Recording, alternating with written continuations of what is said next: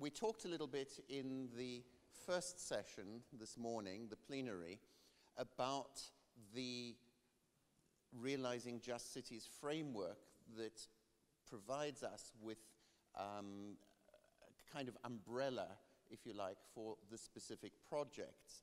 And the project and the activities that we're going to be discussing this morning form a key part.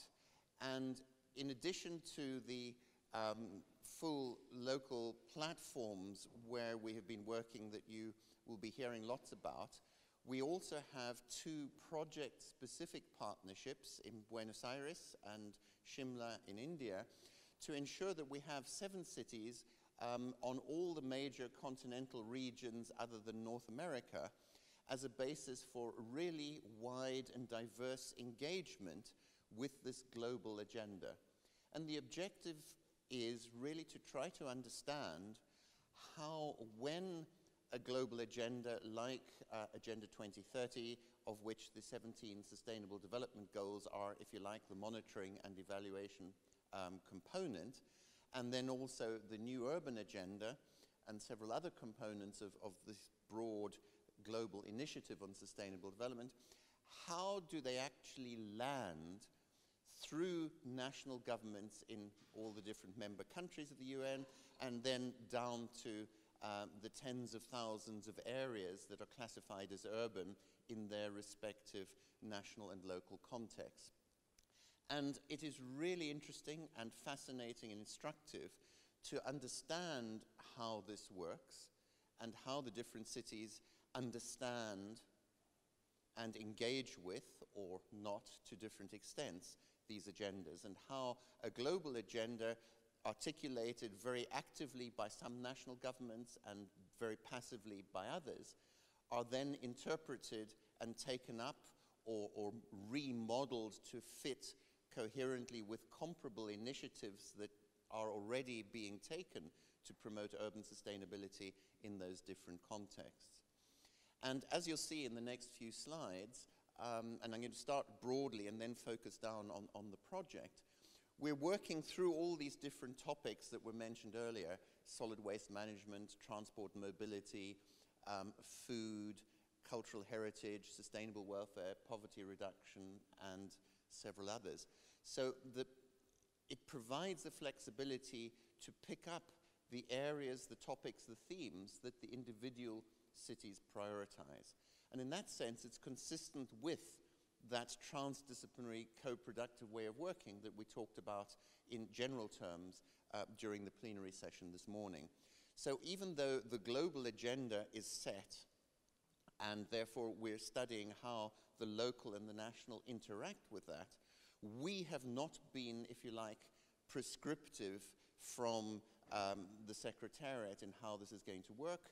It's very much feeding in, engaging with, in a sort of dialogue with the local partners to try to understand, and sometimes also to feed in, to enrich the local process.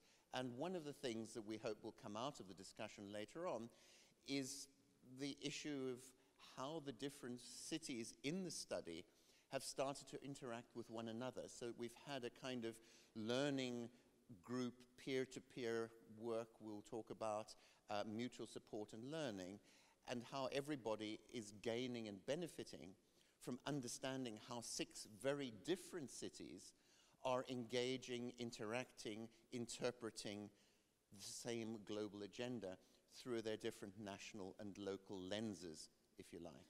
That is a key part of it.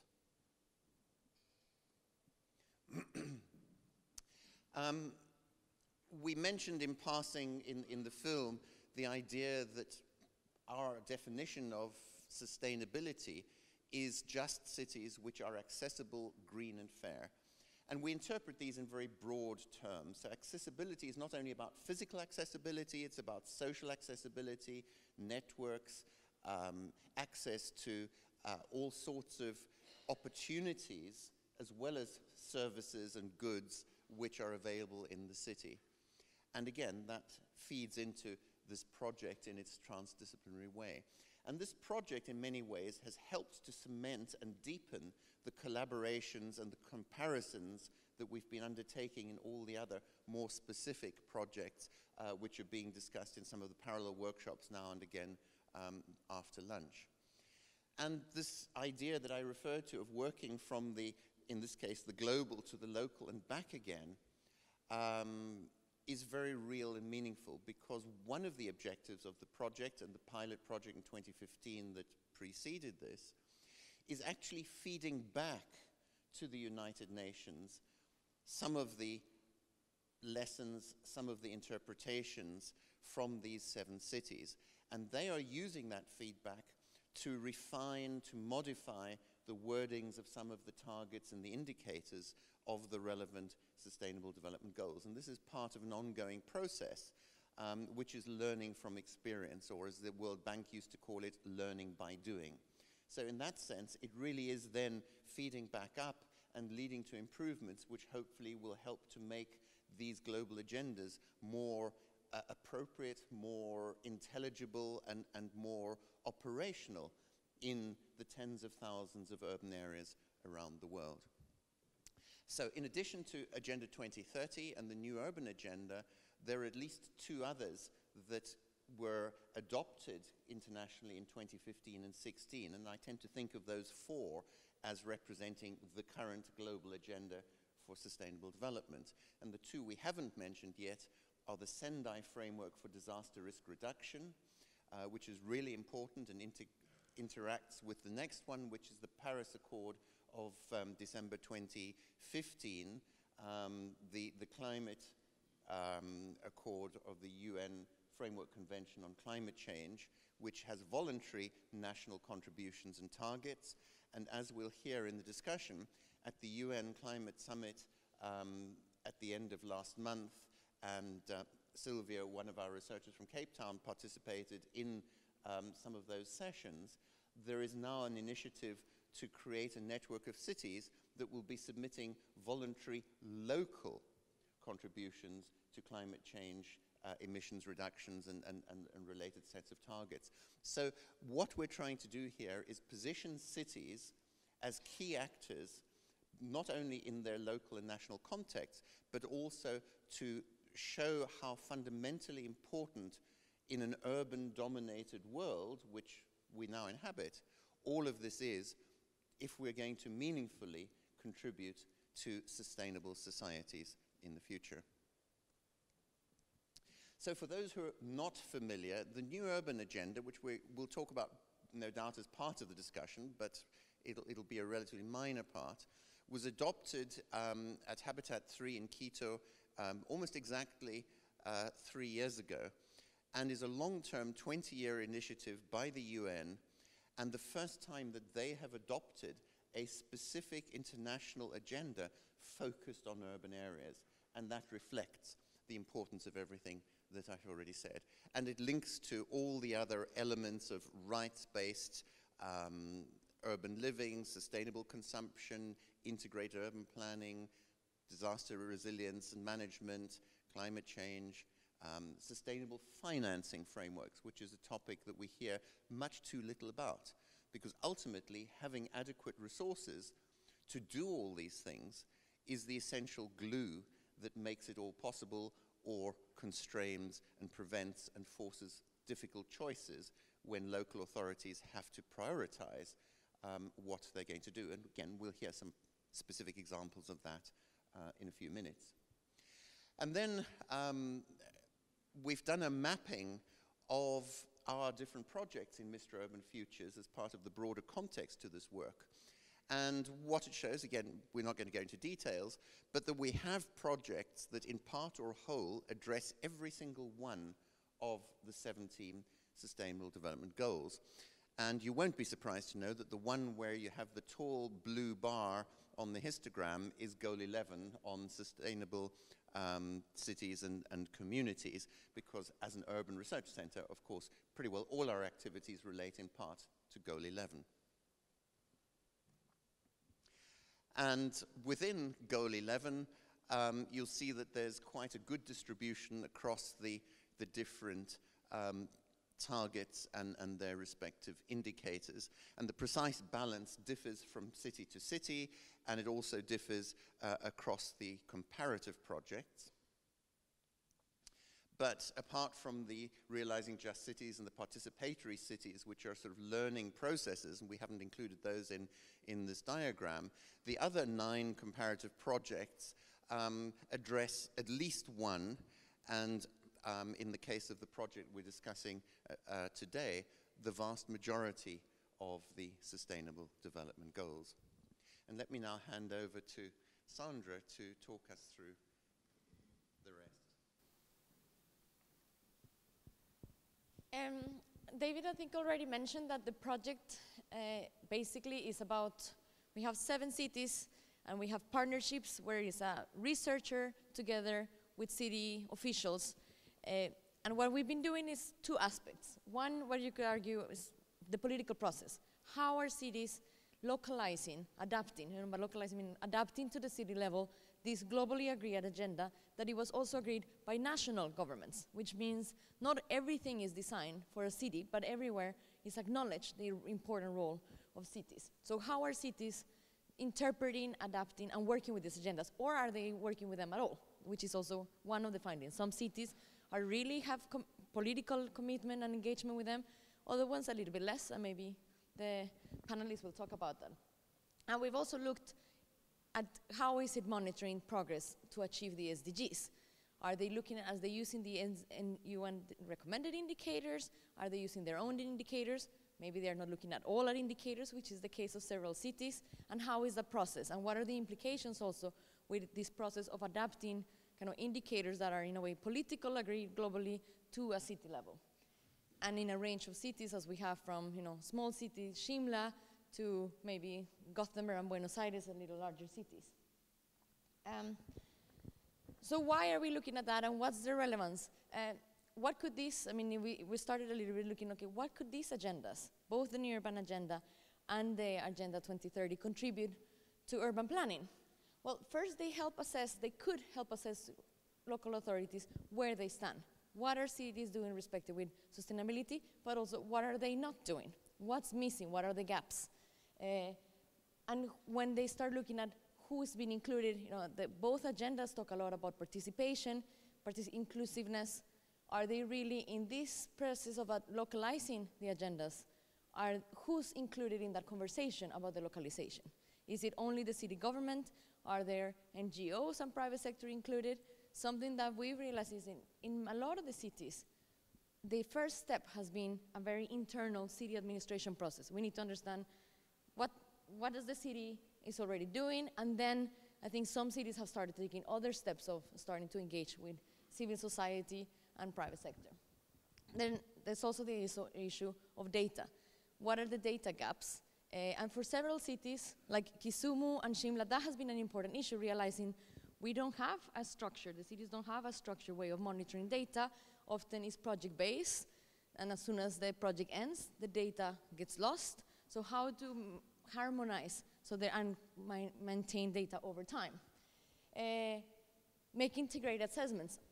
There is the risk with the SDGs, with the Sustainable Development Goals, that even though the principles of Agenda 2030 is about these goals are indivisible, that is often we start looking at SDGs separately, and that we lose that overarching aspect of sustainability, looking at all aspects. So how do you balance between prioritizing and going into the depth versus breadth?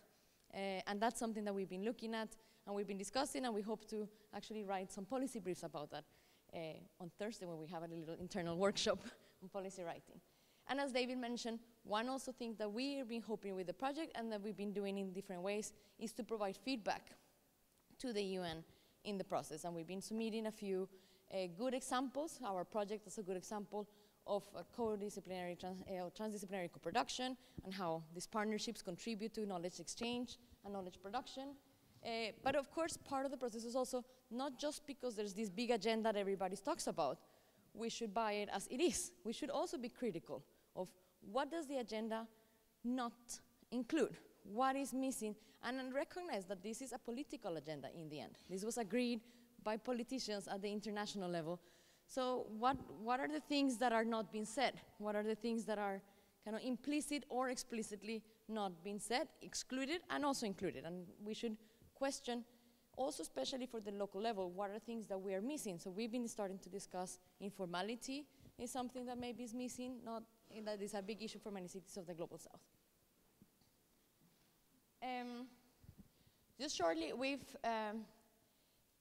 as any co-production process, we've got a lot of benefits and a lot of challenges. And of course, one challenge is whether it's part of the project or not, was for local authorities, how to engage with these agendas given other priorities and day-to-day operations.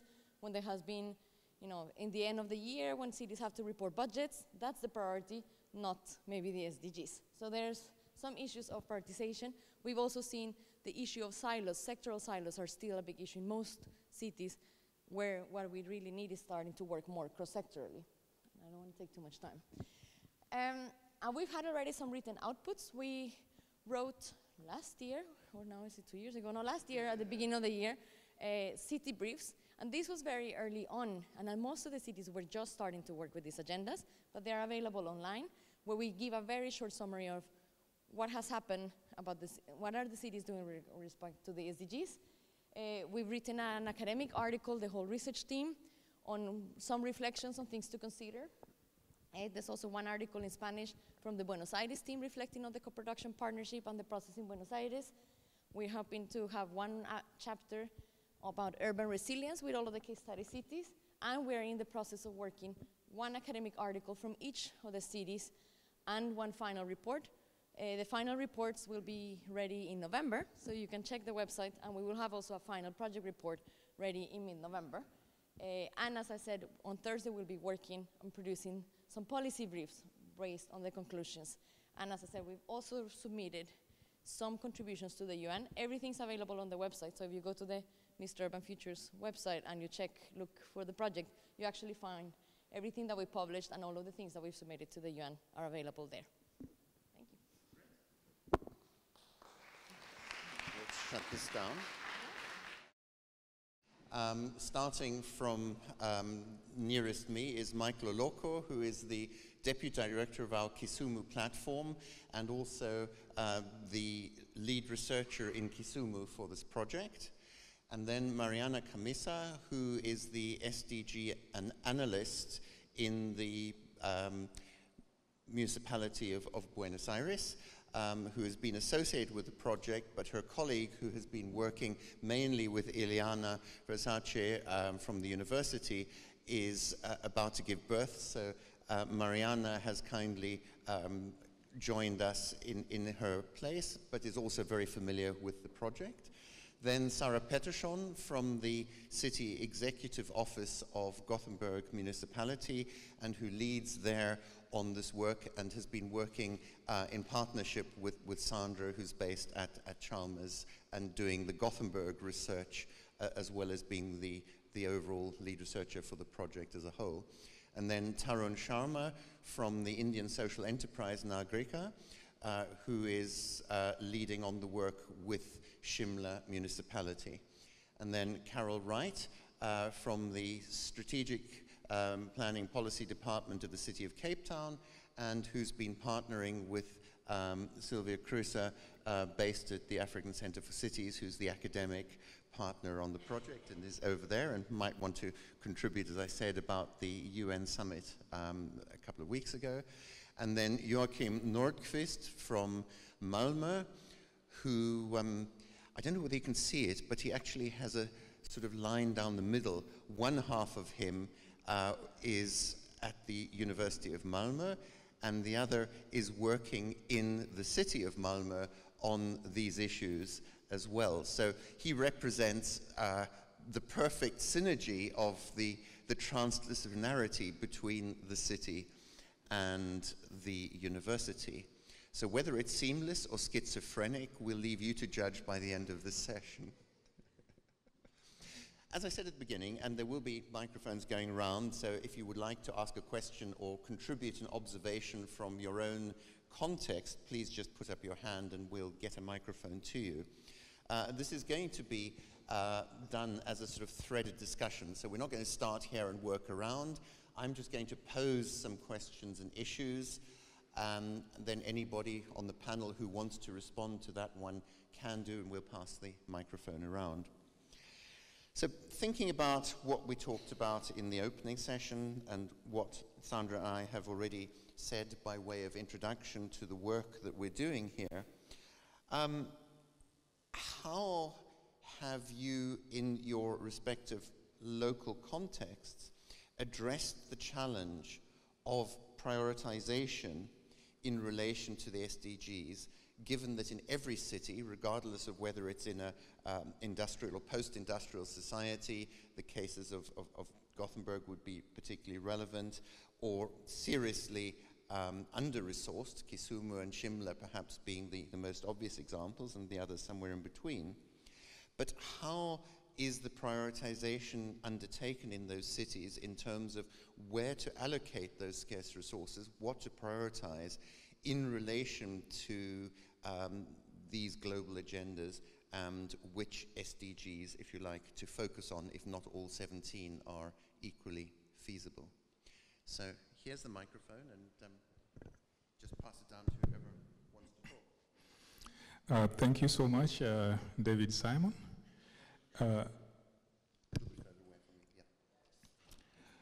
I would just want to say that from the perspective of Kisumu, and having worked on the project of SDG, and at the same time a solid waste comparative project, it has given me both local and global perspective. In terms of prioritization, I would want to say that in situations where there is limited resources, priority is based on a number of issues. And both SDG, which is a global agenda, and solid waste comparative project, which is more of local in this particular case, have gotten low priority in this particular case. I would want to say that in the case of solid waste comparative project, it has given a different dimension, both north and south perspective. In a sense, solid waste is very unique in that if the system is working well, it is usually unnoticed. And that is what happens in the global north. And when it is not working well, I say it draws attention from various sectors, political, etc., etc. At the same time, when it fails completely, then it is a crisis. So in looking at this particular project, we see a situation whereby we are working together with, we are comparing Kisumu with a north perspective that seems to be working well, and everything seems to be perfect. But I want to say that the project now challenges even certain practices that happens in the global north. And yesterday was a very good example when we visited heat producing a company in Sheffield, where there were quite a lot of questions. What happens is that in some situation, priority is based on the local interest and not the global interest. And that we question some practices in the global north. In such a way that it's assumed to be working well. I want to say that coming back to the SDG, and in the case of Kisumu, a number of times we've had situations whereby we are told that there is no activity as SDG. But we know, reference to solid waste management, it has effects on 12 SDG goals out of the 17. And it has very strong links with the targets within these 12 goals. That means, even though it is not visible among the SDG goals, it is a cross-cutting issue, and we are all expected to take responsibility over this. And going forward, one way of addressing this global agenda that many times come as a top-down approach. In Kisumu, there is no mechanism or framework at the ground level, at the local level, that would address this. So that is a limitation. And therefore, from the national perspective, there is a responsibility to develop that kind of framework.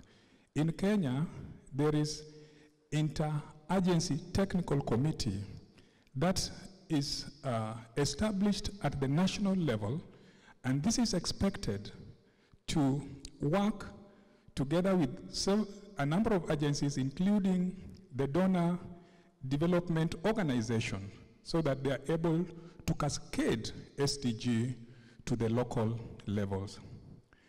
We are lucky in Kenya. There is also the devolved government system, which brings the Council of Governors that also works together with this interagency technical committee to try to localize the SDG activities or the SDGs at the county level.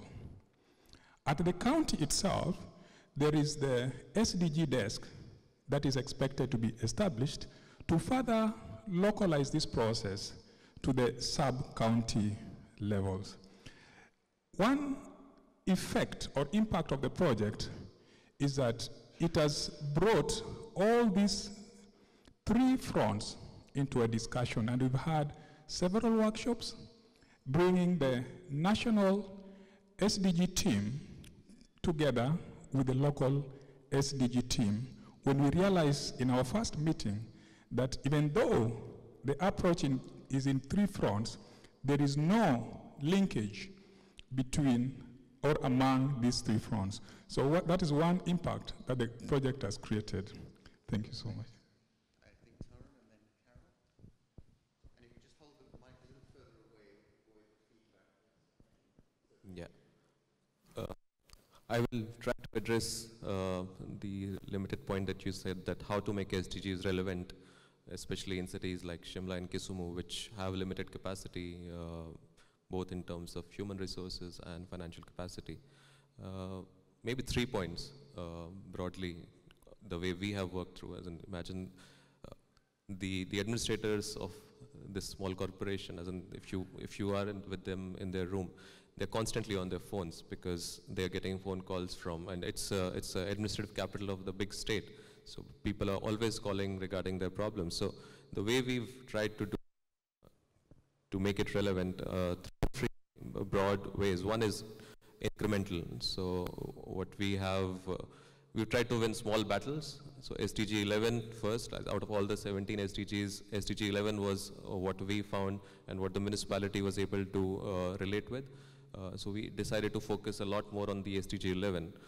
Within SDG 11, then again incrementally we boiled down to some of the key areas over which the municipality has jurisdiction, because we have almost 4,000 cities in India, but the amount of delegation of functions that goes to the cities is very limited, especially to smaller cities. So as you saw, the transport is a key component of Sustainable Development Goal 11, but urban transport does not fall under the municipal corporation. The major responsibility of the municipality is on solid waste management and managing spaces within the city. So incrementally, again, within the SDG 11, focused on these two aspects as well. Then the second part is convergence, which is to converge with what the city is already doing, because again, that helps them to relate it a lot more easily with the effort that they're making. So SDGs allows them to say that this is where they stand and this is where they can progress. But if they converge it with some of the existing programs, for example, every year there is a ranking called Clean India Ranking, and which has a clear component on the sanitation and cleanliness in the city. And nationally, that is a lot more relevant to them, but the indicators that they are supposed to report are very similar to what the SDGs also ask them to report.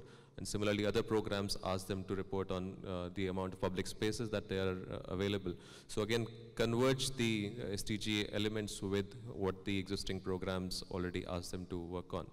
And the third part is on using SDGs and such global frameworks to make their day-to-day functioning look like it's strategic, because otherwise the way they function is that this is something that they take for granted, that they have to carry out these functions. But once you give them a lens of, say, sustainable development goals, it becomes more strategic, because you have a timeline, you have a horizon, you have multiple actors who are looking at this framework.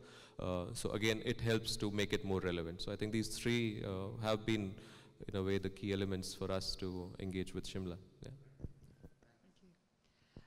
Morning, everyone. I think from the City of Cape Town, we've had a slightly different approach in that we've anchored our SDG work and our new urban agenda work in the city's resilience strategy. And I did a quick refresh last night on that. It was approved in July. And we very purposefully and worked in quite a lot of depth with the resilience team in the building up of the resilience strategy. Was we felt that we wanted an anchor strategy for the city, and it had some very good ticks for us and positives in terms of its long term. It included a number of stakeholders, and we wanted something to something that we didn't want to just go out and start championing the SDGs on their own. So in terms of the question which David has posed us in terms of the basic needs, the resilience strategy has 4 dimensions, and the anchor one is health and well-being and addressing basic needs. So I think we will be working with the team in a number of those areas going forward. And there are a range of drivers and 50 sub-drivers and about 150 projects. So we will be using that as our main vehicle. In parallel, we are working with a broad research team, our researchers across the city, so it's not only ourselves and our policymakers. And where they show interest, we then work with them on a sort of project-by-project basis. So we have identified solid waste management strategy that needs to be refreshed. It needs to be broadened in the city. It's very operational at the moment, so we're going to look at a more whole-of-city approach. And so we're working with the practitioners and the policymakers and the researchers in that community. So we're using our Mistra's Urban Futures method of working within that discussion and taking that forward. Looking at the city of Malmö, it's quite interesting also to see how social sustainability has been a very important driver for many years, and that of course fits very neatly into the structure of the goals. The goal that has been highlighted the most, though, perhaps so far, is goal 14 from the city, life below water, which is where the city of Malmö has particularly put in efforts within the framework of the SDGs. Then there is a lot of work that's going on that fits with the structure as a whole, but doesn't use it in that sense. But we can see that the use of the framework is picking up also in other sectors. So a lot of collaborations between different parties based in Malmö use the SDGs and Agenda 2030 in their justification for partnerships and so on. Also partnerships where the municipality takes part.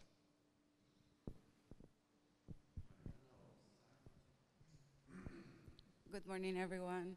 Thanks for having me, David.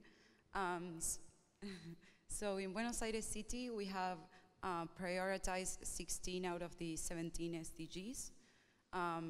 The one that we don't work on is number 14, life below water, because the city doesn't have competencies over the sea.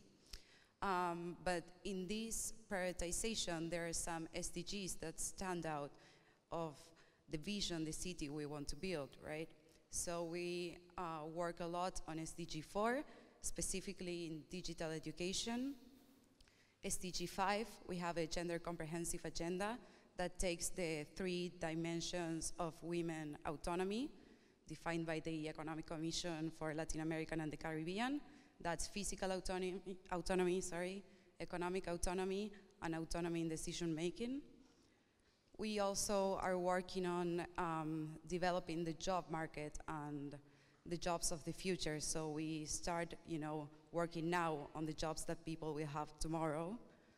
We also work a lot in climate change. We are starting to build our climate change agenda and trying to reach the carbon neutral commitment for 2050. We believe that all this is only possible if we have strong institutions, citizen participation, and an active transparency policy. So this relates a lot with SDG 16. Regarding the topics that we are discussing in this panel, I would like to focus on transport, because many years ago, cities were built for cars, not for people. But right now, we're realizing that we want cities on human scales, but we don't have the infrastructure for that. So in Buenos Aires, we have a sustainable mobility plan that is based on our traditional, if you want, transport system, like buses and underground and train. But we are also focusing a lot on healthy mobility. So we developed pedestrian areas in the center of the city so people walk more. And we also have a bike system that it's free. You just need an app on your phone, and you go to one of the 300 bike stations, and you can take the bike and use the cycle lanes that we have almost 235 kilometers of. And this system has 300,000 registered users. So this not only, contributes to reducing emissions and that you can move in the city safely and environmentally friendly, but also to your health, because you increase your active well-being. So although we have these separated SDGs, we believe that they are all connected in some way, right? Yeah. Yeah, so in the city of Gothenburg, we don't have any political prioritization connected to the SDGs. They have a strong prioritization to sustainable development in all 3 dimensions and to become a sustainable city, but they haven't given us any guidelines regarding the SDGs. But we have done on a management level a mapping of both our steering documents to figure out how they align with the SDGs, and also with the political budget, which is a yearly document. We can see that they do prioritize all the goals, which could also be a problem, but in different ways. But 2 areas which are prioritized through very strategic and meaning documents for us, and very high set goals are the work on equity and climate. And then climate and equity in a quite broad sense. And you can also see that there's a lot of prioritization in investments that goes into both housing and also into infrastructure. It's very visible if you come and visit the city of Gothenburg right now, because it's a large building site. You cannot move around, but in the future it will be very easy to move around in a sustainable way, hopefully. Yeah, and I also, I need to add that as far as prioritization and looking into synergies and conflicts, Sandra's research is helping us right now to sort this out and make it more clearly to us, and hopefully also to our politicians, how our steering documents and how our goals help each other through synergies in these different programs. We have a lot of programs, like 66 strategic programs to steer and our day-to-day operations on a long term, and also very importantly find what synergies are we missing and what conflicts do we have. Thanks. Any questions or thoughts, reflections from your perspectives? Okay, there's a mic coming around. So we've got two here on the left. Yep. Yep, it's alive. Thank you. Thanks. Okay. Hi, I'm Mariana from a program called Livable Cities at the University of Birmingham. No. Can you hear me now? Take this one. Sure.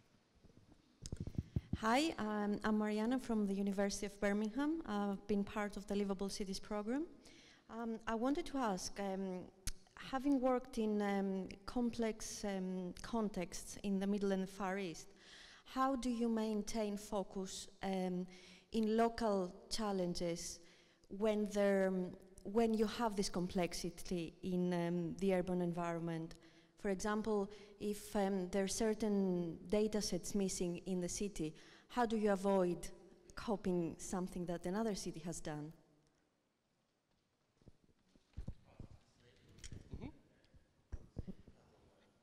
Thank you. My name is Lorraine from the University of East Anglia.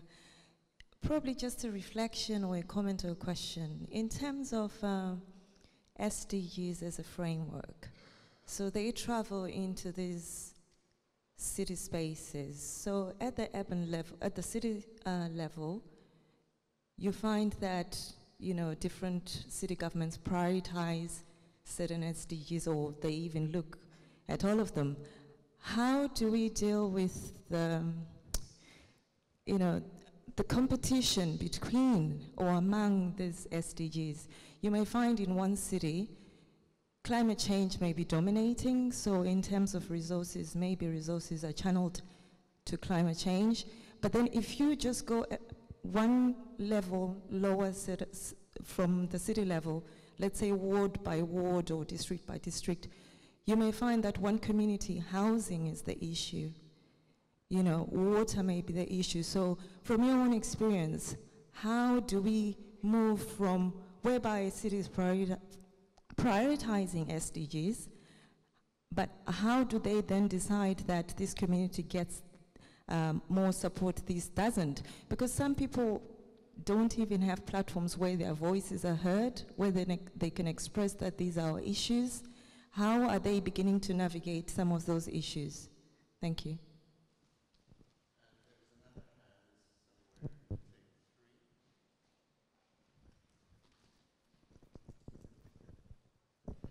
Hi, my name's Jez Hall from Manchester, Shared Future. I'm just interested in one of the vision statements for the Sustainable Development Goals. It says, we envisage a world in which every country enjoys sustained, inclusive and sustainable economic growth and decent work for all.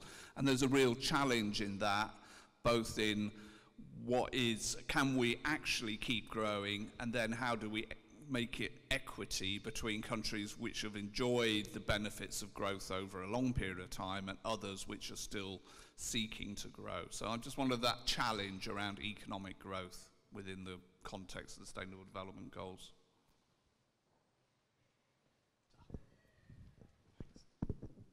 Right, who'd like to respond? No compulsion to answer all or indeed any.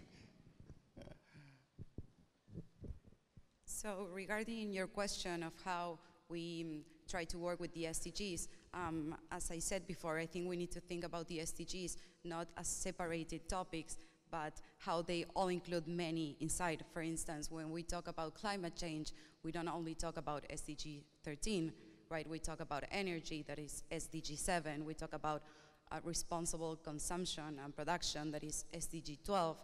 We talk about transport, SDG 11, and so many more.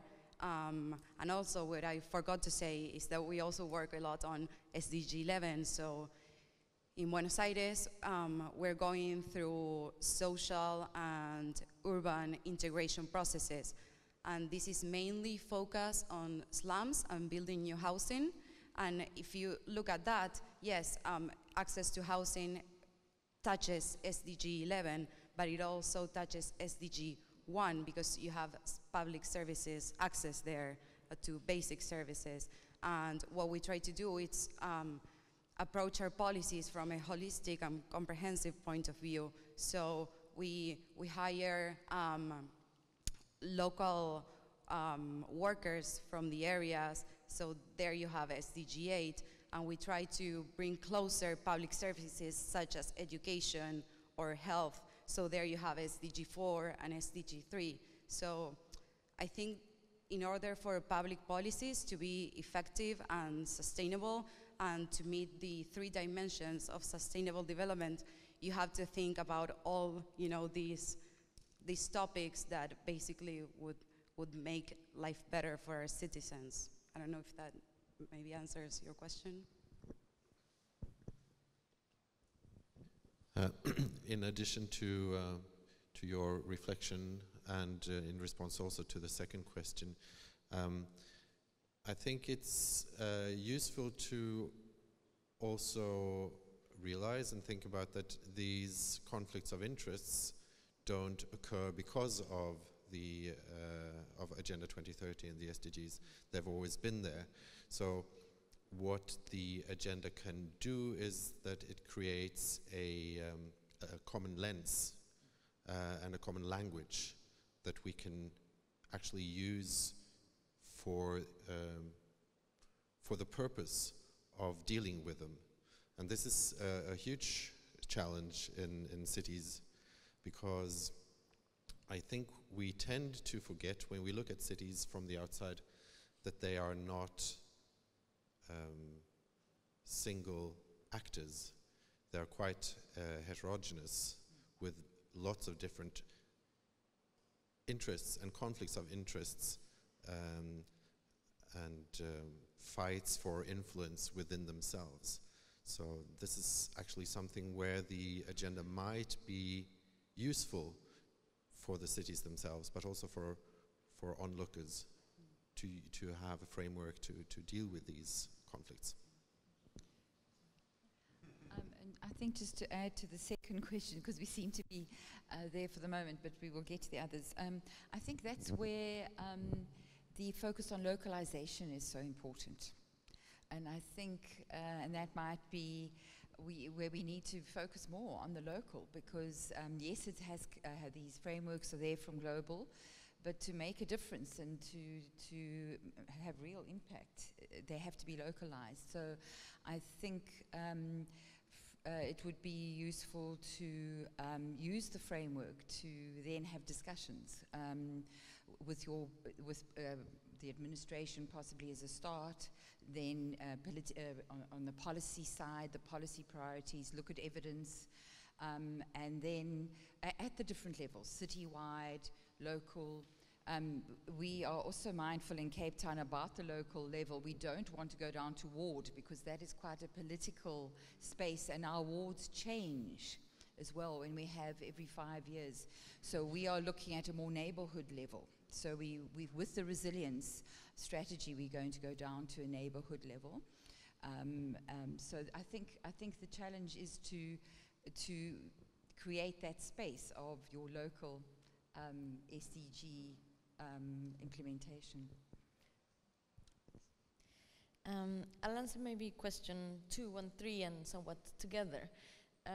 I think regarding your question on can we continue, there is SDG 8 and 9 on, continue with sustainable growth, sustainable infrastructure, but can we continue really the current paradigm, economic paradigm, and really in a limited planet? And I think that is something that the agenda does not address. And I think that is one of the big issues. The Agenda 2030, with its SDGs, starts from the basis of the current system. And it talks a lot about transformation, about reaching, sustainable development, but it's based on the current economic system. It doesn't question the economic system, and it's not meant to question it. Again, it's a political agenda.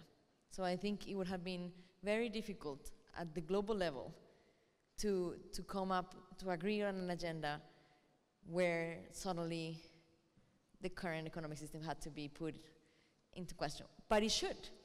I mean, maybe that's part, and that's when we said that, when I said earlier about being critical. I think those questions are very important. And I think it comes together with the issue of conflicts and trade-offs. And we see that as we start looking at particular SDGs, so you see there are SDGs on 11, or targets under SDG 11 on increasing housing. Okay, yes, it is important to provide housing, good access to housing, affordable housing to people. But what are the implications for competition with land? What are the implications when you have increasing housing and then maybe that leads to increasing consumption? So then you have a negative implication potentially on SDG 12. And I think in a way, as Joakim said, the agenda maybe brings a common language and a common reflection to think about this, but I think it's also a reminder, hopefully not to lose the other issues. The idea of that we should look at the SDGs together should help cities and should help whatever level we're looking at to remind, okay, if I work on this issue, what are both the positive and the negative implications on others? Yes, with the constraint that it is under the assumption that we continue with, a capitalist system of that is based on growth, and then maybe that also requires reflection on what kind of economic system do we need to really make sure that we can live within the planetary boundaries and that we can really share resources among all the population. Maybe just also complementing something that Carol mentioned on the importance of localizing. But it is very important to localize because that's where a lot of action will happen. At the same time, we have to be careful to think, okay, we do one action and limit our actions to, let's say, the boundaries of Cape Town. What's happening? What's the influence of those actions maybe outside the Cape Town boundary or even outside at the national level and global? So I think there is also the importance of making sure that we're always thinking about the link of the implications of actions locally to other areas, both positive and negative, when it comes to job creation, to competition over land. It could be production of food. I think all of these links are very important to maintain, and hopefully the agenda can help us as a reminder of that. But I think it's easy to forget that, and sometimes we too focus on SDGs, and it's an important reminder that the purpose is to keep all of those aspects together.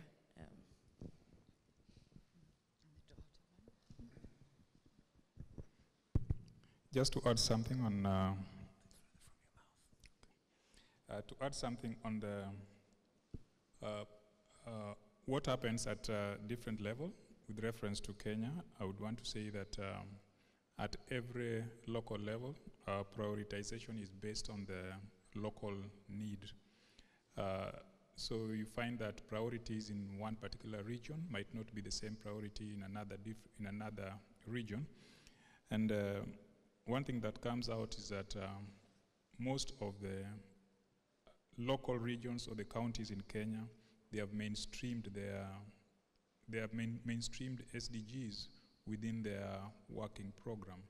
So that means activities that relate to SDGs come out clearly in their annual activities. So in that way, they're able to get access to budget lines and also evaluated just like any other activities. And I also want to say that in the whole setup, it doesn't matter, hope this is related to question number 3, that we are working from different cities that are at different levels as far as SDGs are concerned.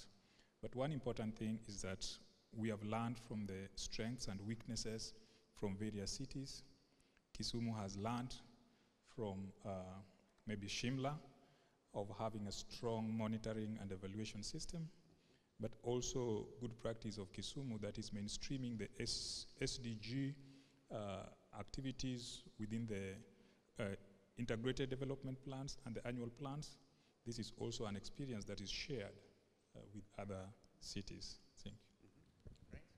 Sara, do you want to? Just short, I think that it's important that we also dare to prioritize, because I think you need to do that on a local level, because that's how it becomes more clear and where you should focus. But at the same time, I think the agenda then can help us not to lose any other goals or dimensions of sustainability that needs to be addressed. Because if it would be only up to like a local level to prioritize, I think a lot of the other questions could be forgotten. And with this agenda, we can still keep all those goals alive at the same time, because a lot of these operations are part of a municipal. A lot of the goals are part of a municipal's day-to-day operation, like education and so even though climate or equality might be like on the political agenda, still the other goals will be prioritized, will be happening anyway. So yeah. I just wanted to respond to the first question on data. I'm sorry, I hope I get your question correct. I think we sometimes can be quite consumed by data, and it's very important, and the City of Cape Town has put a lot of effort into a data strategy, research strategy. But we, if I'm honest about it, we are in quite a data scarce environment. We only have a national census every 10 years, where we rarely get the level of data that we need, and sometimes even then not on the variables we would like, etc. So I think we've learned to, which is quite counterintuitive, I think when you come out of an academic space, you make do with what you've got.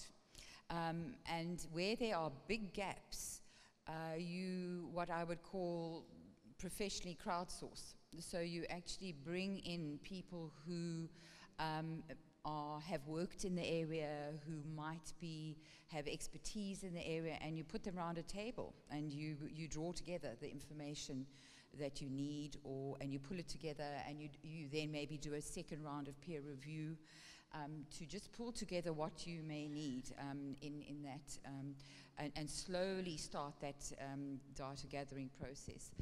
And I think it's also to review what you need data for. You know, is it for understanding where you are? Is it around the targets? Is it around planning? So the amount or monitoring, that's often forgotten about. And if you can try and map that, and if projects and programs are being put into place, try and tag on 2 or 3 data collection points where you can slowly start building up. But I'm happy to chat to you afterwards. Let's see if this is working. Yeah, okay. I think that's a really important point, because all too often apparent lack of data becomes an academic or indeed an official reason for inaction. Let's delay, let's get better data so we don't get it wrong. But I think part of the point about these sustainability agendas and the transitions and transformations that they are intended to facilitate is we don't have time to delay. So there are all these innovative technologies, data apps and so on, where you can use citizen science, engage local communities in a shanty town, a favela, a deprived neighborhood, a downtown area or whatever, in very innovative ways, and there's more and more literature on this. But I think the key message, in a sense, that I would echo from what Carol said, is we should not and cannot afford to allow data deficiencies, really important as they are, to become an excuse for doing nothing slowly. What I was also struck by, just in the responses to the earlier questions, and thinking how that relates to the work we're doing, is that there is this huge variation across the 7 countries where our cities are located, in terms of the way in which the local authorities relate to their regional and national government institutions as part of what we call multi-level governance for sustainable development. So again, let me pose the question,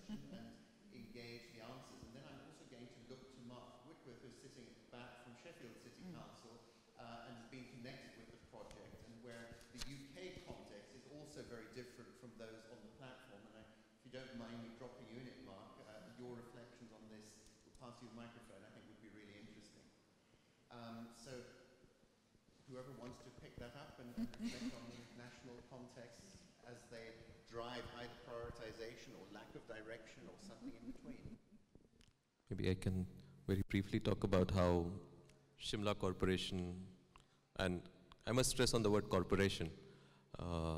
In India, municipal bodies statutorily are supposed to be third tier of government as per the constitution. But the essential function, and in all the legal documents, in all the statutory documents, the word that you find is corporation, because they exist as business entities with a social function. So the main objective these corporations have is to raise revenue and raise money. With that function in mind, they of course are implementing a lot of programs that the state government and the national governments impose at a national level. And that's the same with Shimla Municipal Corporation, that if you look at the balance sheet and budgets, almost 60 to 70% of their budget comes from grants from the state government and the national government. So their agendas, including implementing, say, sustainable development goals, is also subservient to the agendas that are put forward by the state and the national governments. Having said that, Municipal Corporation of Shimla has been still a front runner in being able to create organic partnerships with a lot of national and international civil society organizations and research institutes. They have done a city resilience index and a city resilience strategy earlier. They're not part of the 100 resilient cities, but they have done this before. And being an administrative capital, there is a direct line of contact with the state administration, and through that to the national administration as well. And what also matters a lot is the, I think which is true for multiple other cities as well, the political dispensation that exists at all these three different levels. So if you're trying to drive through an agenda, and if there is a common regime at all these three different levels, it's easier to get through, which is the case in Shimla right now. At the national, state, and at the city level, the politicians represent the same party. Yeah. So the Swedish national level is a big ambition to be a front runner in working with the SDGs, and which is quite easy because we are doing quite well on a lot of these areas. And the local level is pointed out as important to realizing the goals, and it's encouraged but not enforced. And in Sweden, the local level has a very large mandate, and we have our own taxes, so we get to decide what we do, and. So therefore, the national level only sort of encourage but doesn't enforce. And in the city of Gothenburg, we don't have any strong political direction for the SDGs. Definitely for sustainable development, but not for the SDGs. But good and bad is that we have a yearly budget. It always feels too short. But on the other hand, there's always a new chance.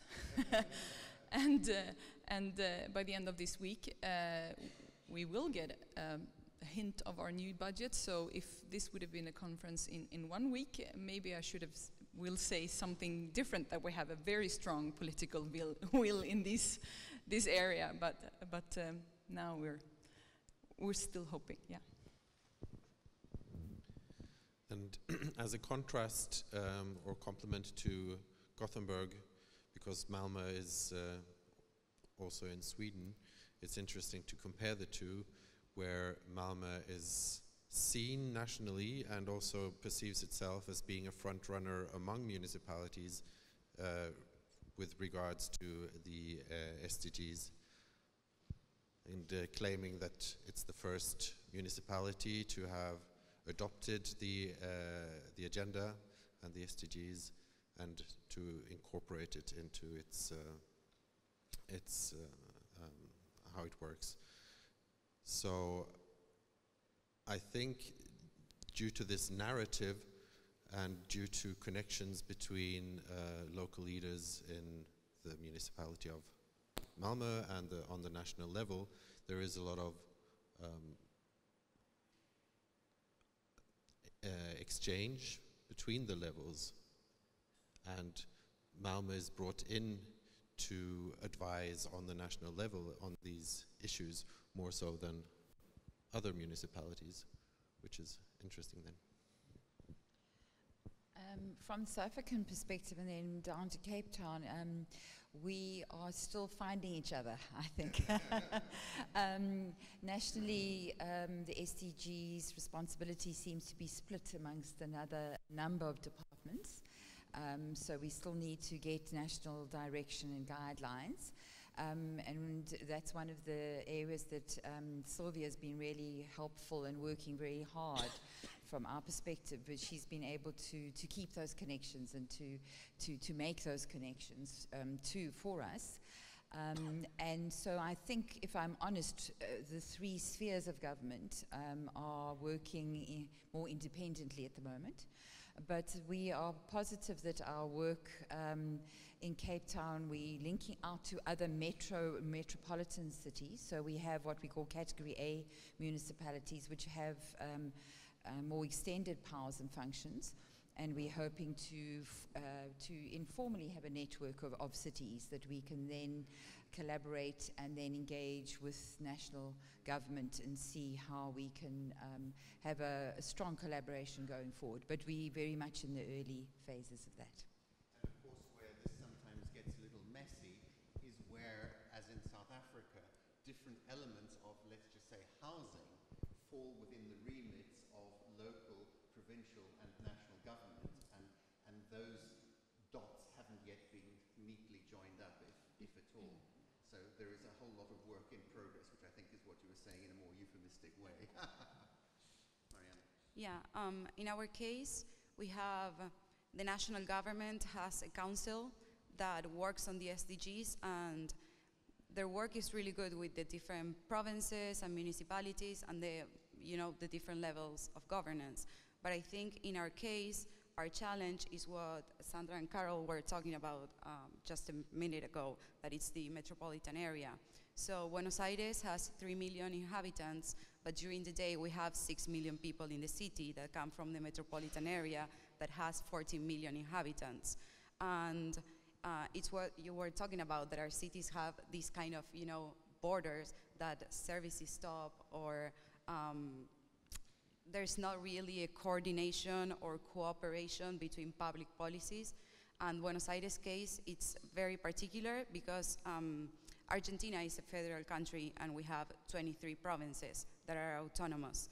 But Buenos Aires is a city, but it's also autonomous. So it's like a hybrid between the province and the city, and we have the resources of a province, but we have 3 million inhabitants that, together with the metropolitan area, it's over a quarter of Argentina's population. So up to this date, there hasn't been any real, advances in how we are working together with the metropolitan area. And to be honest, in the short term, I don't think that there will be either. So this is a really big challenge that we're facing, I think. In the case of Kenya, the multi-level coordination and cooperation is something that needs to be enhanced. The Kenyan government system is a devolved system. That means we have the national government and the county governments in 47 counties. What happens is that there are some functions that are devolved and some functions are not devolved. So certain services are handled directly from the national level with the ministries at the national level. And some functions that are devolved are expected to be handled wholly at the county levels. When we look at the SDGs, they cut across. And this is why the coordinating institutions that is the Interagency Technical Committee that is anchored at the national level and forms part of the National SDG Secretariat, is supposed to bring together the national line ministries and also coordinate with the county governments.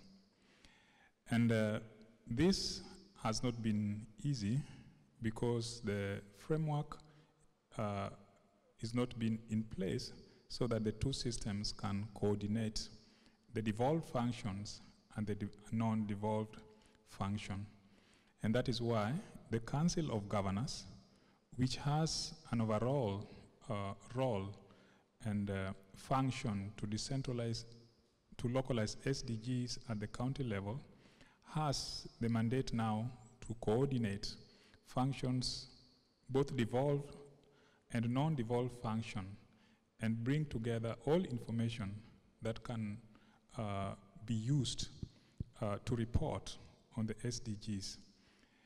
So it is a little complicated, but it is something that is being dealt with at the national level, and the Council of Governors of late is coming up strongly so that they can effectively bridge this gap. Mark, let me invite you in if you can grab the mic. Thank you, David. It's Mark Whitworth, and I'm the Service Manager for Sustainability and Climate Change at Sheffield City Council. So I'm probably not best placed to be responding on the whole UK picture, but in terms of my understanding of where things are, the UK government have been fairly fundamental in terms of leading some of this work, and obviously for the past few years have been driving forward SDGs within government. But I think there is a question around actually then how that's then implemented and then been put out towards local authorities, for example, and how local councils such as Sheffield then go about implementing those. Earlier this year there was a national voluntary review of the SDGs, and within the government the Office for National Statistics, the ONS, are responsible for reporting on progress and the commitments that the government has made as part of the UN to actually deliver those progress on those goals. So as things stand at the moment, there is no requirement as such for local authorities to actually use the SDGs. And so what we have is a bit of a mixed picture around the country, and I think, you know, reflecting on some of the views of the panel, it's very similar, I think, across the country. In terms of, we've got cities such as Bristol, Liverpool, and obviously work in Manchester, where the SDGs have been applied in various different forums. So, for example, in Liverpool, there's an independent organisation that's working with businesses to actually apply the SDGs and to actually work with local enterprises. Bristol have built this into some of their work they're doing with their Green City Partnership, so there's some really good work that's going on there. And so it is a very mixed picture, where in some other places there's very little sort of uptake or use of the SDGs directly. I think fast forward to where we are with Sheffield, we're in a sense, I guess, sort of a bit new kid on the block in terms of this particular programme. We came onto the work around the Realising Just Cities programme last year, and researchers from the University of Sheffield have been helping do some work around looking at how our overarching strategies, so they reviewed 30 or so of our strategies to look at how those contribute towards the UN SDGs, and identified that out of about 89 targets, there's about 61 or so that are actually closely aligned. And then they also undertook further work around looking at how, for example, some of our work that was emerging on the transport strategy contributed to the SDGs and where there were linkages. And again, I think it was really a useful process in terms of identifying where some of those wider connections were. Also, I think sort of identifying where some of the conflicts were around the three areas of the strategy, particularly around the economy, around environment, and around equity. So, you know, again, a very useful tool. But again, I think, you know, just demonstrating that sort of that variety across the country in terms of progress, and where different local authorities and other organisations, other businesses, because of course you know, this is something that businesses have picked up and are running with, are in terms of that sort of spectrum and working on that.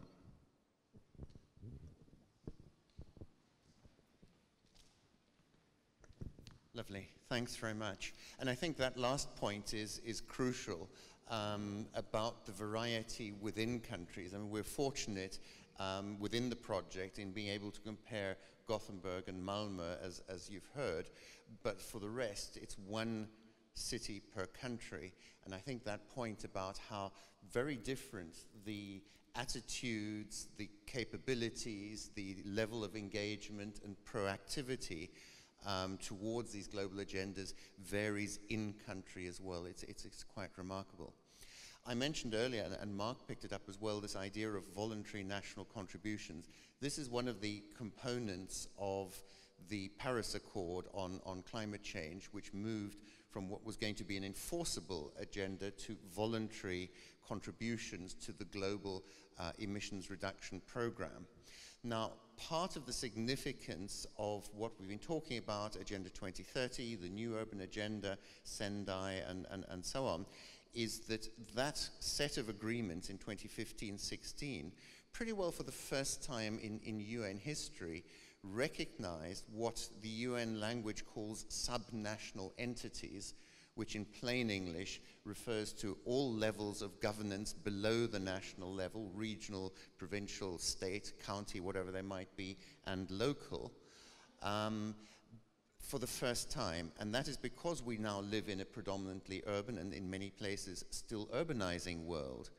And therefore, if these targets are to be met, given that most of the emissions are emitted in urban areas are where we have the highest densities and highest capabilities of people, and where the opportunities exist to make a rapid and positive difference to the sustainability challenge, it would not be possible for national governments to do this alone. And that's why we've been emphasizing the idea of multi-level partnerships as essential if we're to make meaningful progress towards, as I said in the introduction, the idea of sustainable cities only being feasible if they're part of sustainable societies.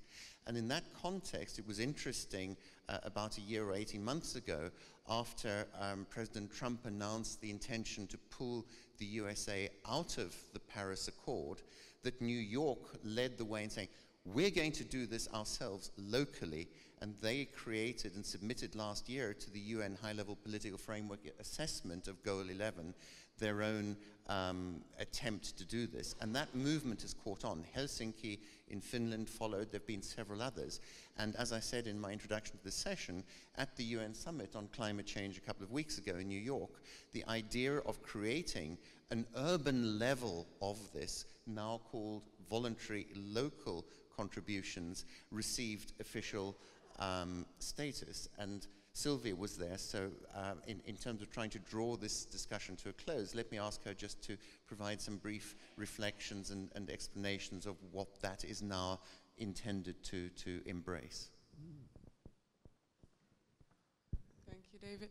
I wouldn't say that it received, what did you say, official status, because the thing is in the, should I stand up or? In the, so when the SDGs were adopted, the official framework for reviewing and monitoring includes those voluntary national reviews that are submitted to the UN by national governments. But there was never a real framework that included how local governments could report on their progress. So this has kind of grown in an organic way, sometimes in cases where national government wasn't kind of stepping up. So cities said, okay, we're taking our own initiative to report on what we are planning to do to achieve the SDGs. And this has now started to grow. So far about 15 cities have presented there or have prepared VLRs, so cities across the world. And during the SDG Summit a few weeks back in New York, a number of other cities joined this movement. And so my impression is that New York has been reaching out to cities across the world and kind of asking them to come on board. So there's 3 cities from our group that are actually sitting here that have also signed up to be part of this group. So Buenos Aires, that had already presented its VRR this year, and the city of Malmö and Cape Town as well. So even though this is actually an unofficial way in which cities are trying to kind of position themselves and come up with their own review mechanisms and presenting and sharing this with the UN, it's not an official mechanism yet. And so unlike with the VNRs, where there are actual guidelines that have been set up by the UN to outline how cities should be reporting, there's not a uniform set of guidelines. So this is very much still kind of in progress, but it's very exciting to see how cities are really kind of stepping up and coming up with their own ways of reporting. And it will be interesting to see going forward whether this will actually be included into the official review mechanisms. And I have heard kind of anecdotally that there may be, and this was it was possibly already the case this time, but I'm not sure that it happened, that there would be a proposal to the UN General Assembly to actually include the VLRs in the official review mechanism. So maybe going forward that may still happen. If cities really make a lot of noise, at some point maybe the UN can't get around them and say, okay, we actually need to include this. And I think that would be really interesting, because so far national governments have not always actually consulted their local governments when they would prepare their VNRs. So I think it will be a very important tool to make the voices of cities heard. We're almost out of time, but if anybody has any quick reflections or questions, we'll squeeze a couple in. And please just identify yourself. Oh, hello, I thought I'd just make a few comments. My name's Michelle Cook. I'm an elected councillor in Sheffield City Council. And I thought I'd just make a few comments. This is absolutely fantastic. It's brilliant to hear from people all over the world. What we've been doing in Sheffield politically, we declared a climate emergency last year alongside other cities, in the UK. And what this means is we've been looking at the SDGs. As people have said, it's very much in an official way at the moment, but we're seriously looking at what we can do as quickly as possible to implement actions that will mitigate climate change in terms of our waste reduction and particularly transport and encouraging cycling and things like that. So we've got quite a long list of things that we're trying to do quite rapidly, and so we're really welcome. We're really proud that you've come to our city to launch this year's conference, and it's something that I've been working on with the university for the last 4 or 5 years, so I'm really pleased personally, and I'm just really looking forward to the rest of the conference and obviously sharing some ideas and getting things going. So thank you very much. Wonderful, thank you. And maybe that's an extremely appropriate point in which to break. But I think the point about climate emergency and the need to move beyond a simple declaration into action is really important. And actually, it's no coincidence that just yesterday, the UK National Committee on Climate Change issued a report. One of the key components of that was trying to think about joined up action. And the one example, you may have even seen this in the national press yesterday, was the way in which, as they identify the schemes that many airlines use and many of us are enrolled in of frequent flyer points as a way to incentivize more air travel, is actually perverse in the context of a climate emergency. So they were arguing that it should be reversed. So rather than being incentives, it should be a penalty system for frequent flyers. Now, let's see whether that gains teeth and how those of us in this room who are embedded in those networks are affected. But it's illustrative of some of the difficult choices that will have to be made. And ultimately, each of us as individuals and members of households of whatever shape and size will have to address, because none of this is going to make sense if we simply rely passively on governments, whoever and wherever they might be at every scale, to do it. We're all going to have to become part of the solution as well as embedded as parts of the problem. So with that, let's go and secure our short-term food security next door. And thank you all very much for making this a fascinating session. And of course, particular thanks to our panel and other members of the team, Sylvia and Iliana. who are not on the platform.